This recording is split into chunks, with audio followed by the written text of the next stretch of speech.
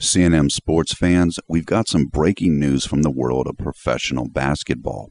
According to a report from the Associated Press that we will link to in the video description below the video player, superstar guard Kobe Bryant of the Los Angeles Lakers has come to a verbal agreement with an Italian league team and is set to play for the squad in October 2011.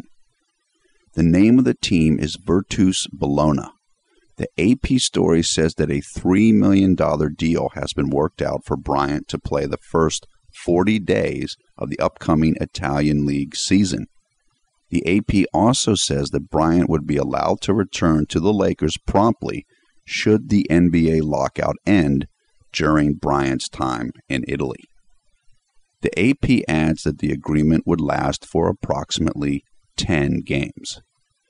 Reporting for Conservative New Media, this is Paul F. Villarreal.